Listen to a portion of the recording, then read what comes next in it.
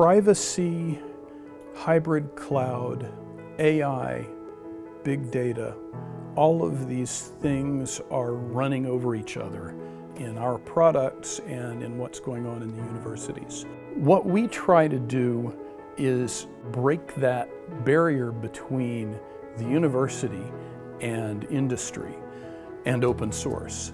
Our mission is to connect university researchers with Red Hat engineers who can help take that research and do the work that the grad students don't have experience to do, which is take the code and actually get it into an upstream project.